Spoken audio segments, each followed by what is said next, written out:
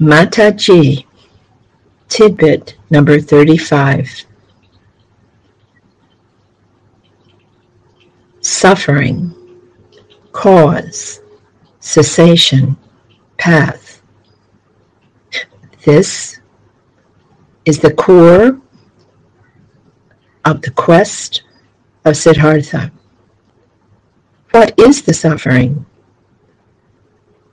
Suffering happens due to cause and effect. By understanding the impersonal nature of everything, with that knowledge one comes to realize nothing is happening to us. Everything is happening from us. Let's say that again. Nothing is happening to me. Everything is happening from me. Puts me in a powerful position, more control than I thought I had in life. Because we grew up with misinformation about how things actually work, through no fault of anyone else, most human beings grow up believing they have to control their emotional outbursts and reactions by suppressing them, subduing them. These reactions seem to control their life.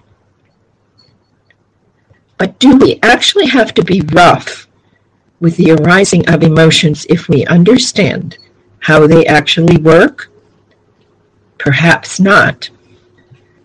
What we need to go by is the imperfection of an arising emotion.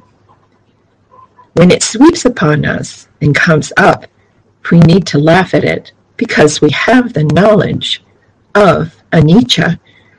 All things are impermanent. If we understand this as a natural law, it's true in all cases. So what we need to do when something arises is let go of it. Let go of the imperfection. Smile because we have this knowledge and replace it with a counterpart such as found in the Sutta, Subhasava Sutta, Majjhima Nikaya number 2.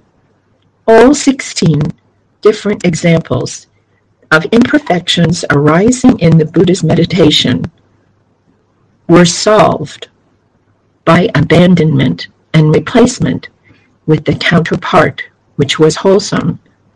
Why is this so important? Because Siddhartha was actually in touch with the neurocognitive science we know is true today. Nothing can change unless we train our brain to the counterparts, and finally the neural pathways in our brain melt away and anger is replaced by loving kindness and compassion. Sadhu, sadhu, sadhu.